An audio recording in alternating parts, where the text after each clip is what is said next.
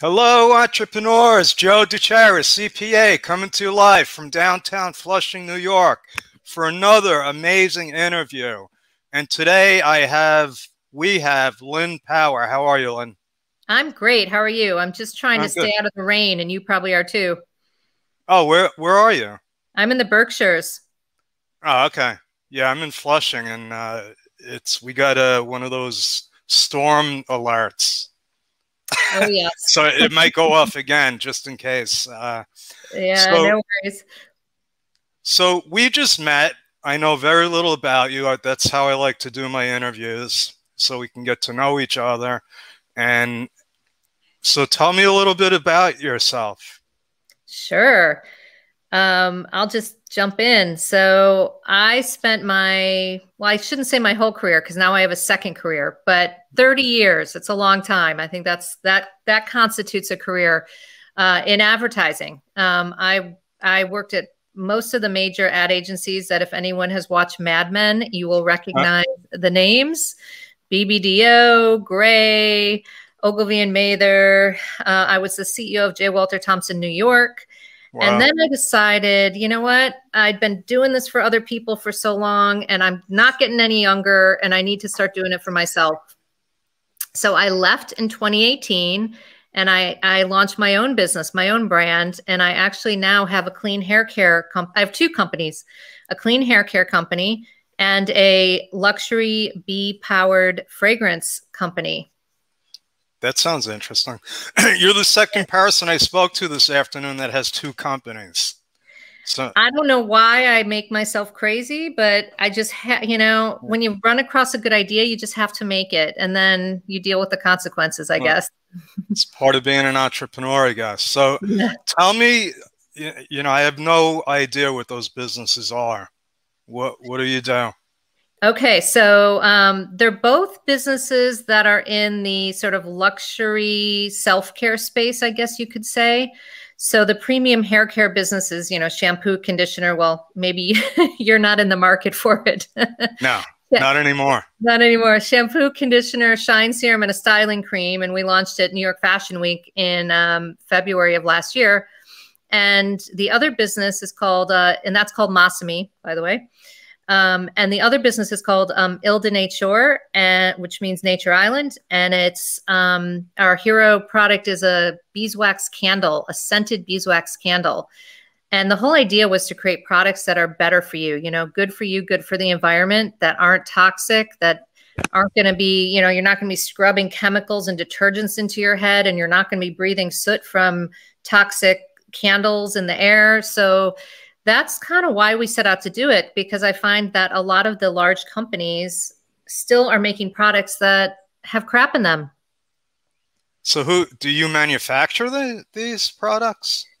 I mean, I don't personally like make, but yes, we have a chemist actually in Chicago who does our hair care, and they specialize in clean formulas. By clean, meaning no sulfates, no parabens, no phthalates.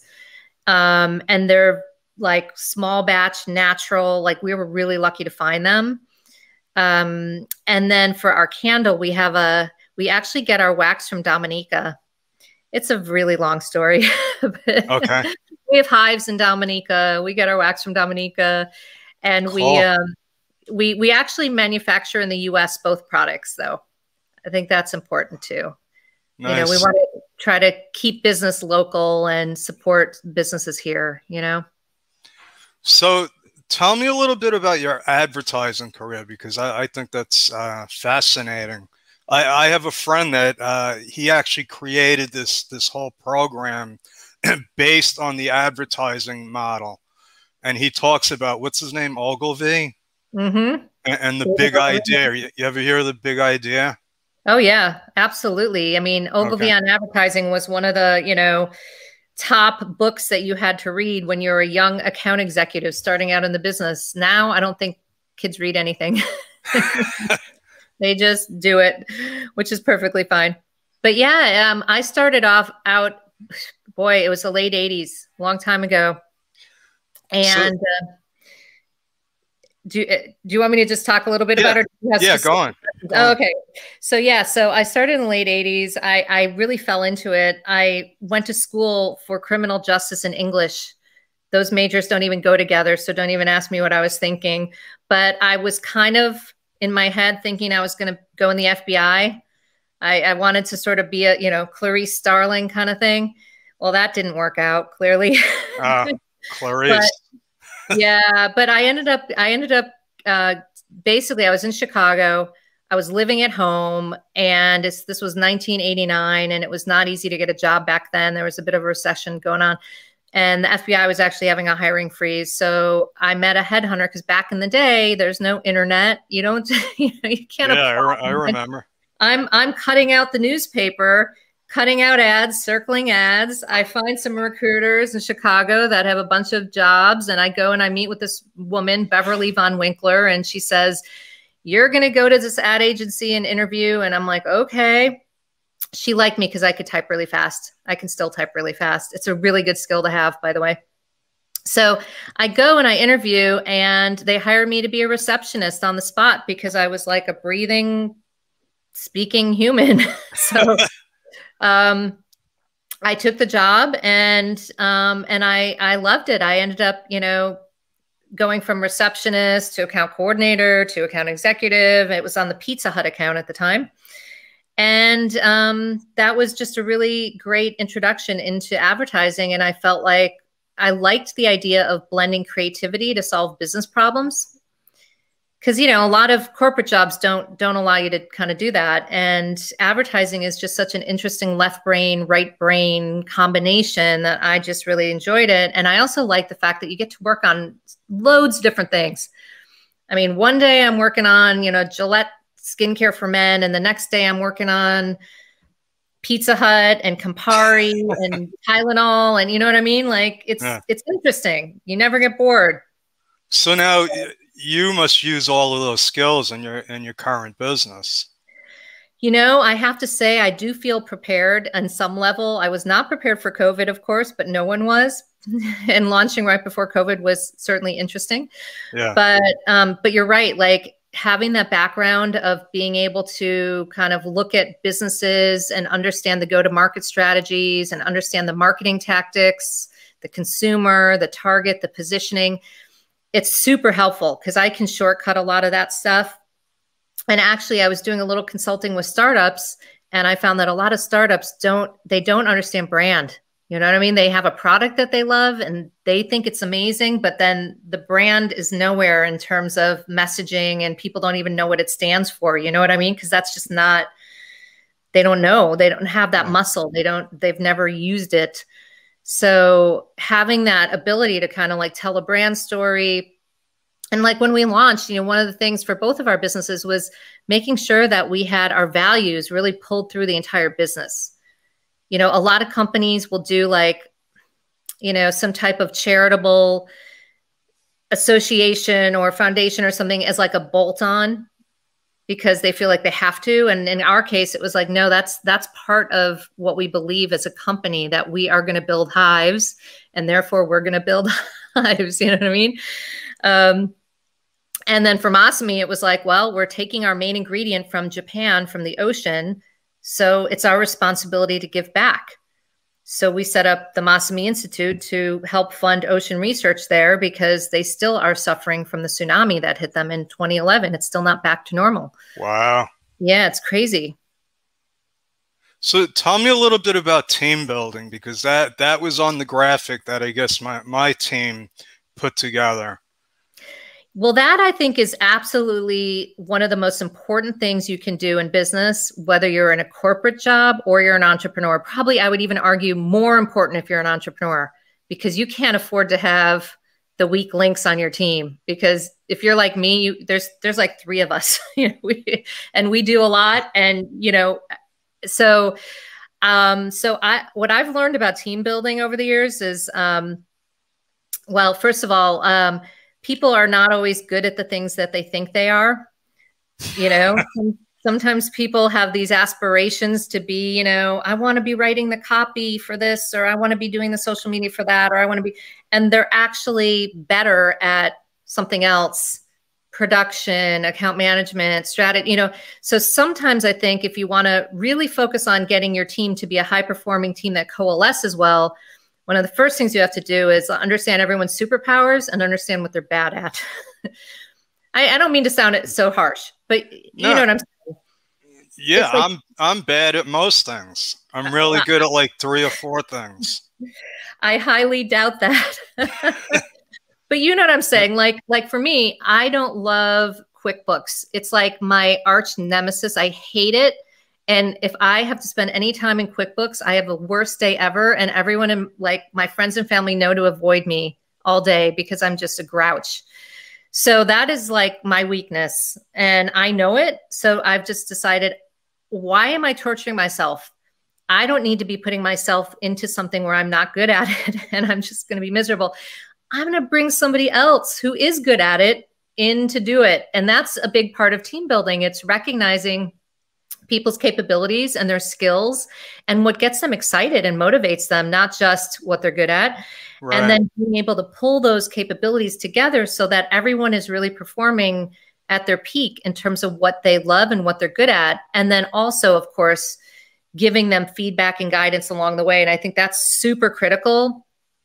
Because a lot of times, and advertising was really bad about this, actually, those agencies we talked about, they don't really give people feedback. They just kind of like throw you aside or so, you know, I always felt like you owe it to your team to be honest with them. And it doesn't mean you have to be mean, but people want feedback and they generally take it really well. And if you're constructive and you're doing it from a good place and it comes from the heart and you're trying to help them grow and learn, I think I've found that 9 times out of 10 people really appreciate it.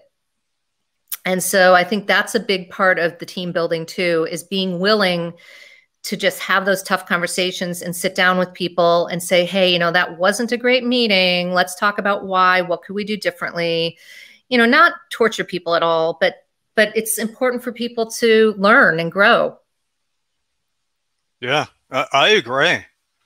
You know, that's been part of a big part of the struggle building the team, trying to figure out everybody's different skill sets. We had some exercises to like identify what we're all doing, and then we juggled a lot of stuff around. So you juggled it on purpose to mix it up? Yeah, because like we had somebody doing web pages and we had a graphic designer that turned out to be able to do the web pages a lot cleaner. Yeah. You know, so then we just switched jobs around. You know, we changed, what do they call it? Change seats. Yeah, you know, sometimes that's a great solution and you have all the right people, you just don't have them in the right roles, right? And it sounds like in your case, that's a great situation to be in because you're not having to fire somebody and bring somebody new and you can just kind of shuffle the deck chairs and you know, rearrange and reorient.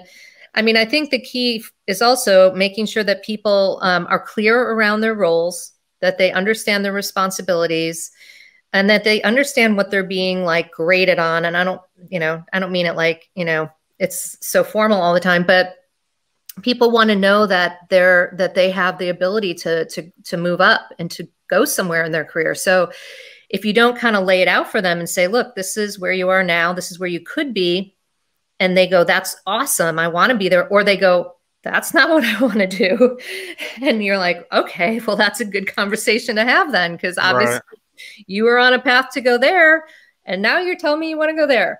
But I think that transparency and just the alignment and, you know, I'm kind of anal about it, like putting together job descriptions, just because I find it does really help people wrap their head around what the expectations are and what you're really wanting them to do. And sometimes you end up negotiating around those job descriptions like, well, I wasn't really thinking I was going to be doing the social media content. And you're like, well, and then that's okay. Because again, it's all about getting people on the same page and getting people in a place where they feel supported and motivated. And also that there's like, when I say support, like that people have their back, you know what I mean? Like that no one on the team is going to be like sniping for them when they screw up. You know, and unfortunately in advertising, there was a fair amount of that, you know? It's like, oh, I want that person's job. And, you know, but Yeah. I think the industry has gotten a little bit gentler, fortunately. But one thing that's happened, which is sort of sad, is there's no training. So when I started in the business in the David Ogilvy days, there was training. There was the David Ogilvy like program that you went through, and you learned how the right way to do brand building and all that stuff. And now it's like these kids are just thrown in, and there's really no training whatsoever. So you're really learning on the job, and that can be scary for everyone, really. But Yeah. you know, I do wish that agencies, probably not just agencies, corporations are probably in the same boat, right? Like that, you know, they need money, they cut the training. Yeah. So, but hopefully, you know, that can't sustain itself, right? Because, yeah. Yeah, I get what you're saying. So, Lynn, listen, I try to keep these short because people don't watch long videos. Sure. So, any parting words of wisdom? My parting words of wisdom, I would say, if anyone's thinking about doing what I did, which is making a career pivot, two things. One is build a network of people that you can rely on, that you trust, that are advisors, peers, mentors, reverse mentors, whatever. And then secondly, build your team. Just like we were talking about, that is so critical. You're doing it alone sucks. It's impossible now. It's impossible. You need to have support, and you need to have support that you trust. So yeah, spend a little time on those things, and I think you'll be set up for success for whatever you want to do. Awesome. How do people get in touch with you? I'm easy to find. You can find me on LinkedIn. You can find me on all social media at Lynne Powered, or you can find me through Masami, lovemasami.com. Lovemasami.com. Yeah. I'm going to check that out. Check All it right, out. Lynne Power. Thank you. Thank you so much. Have a good night. You too.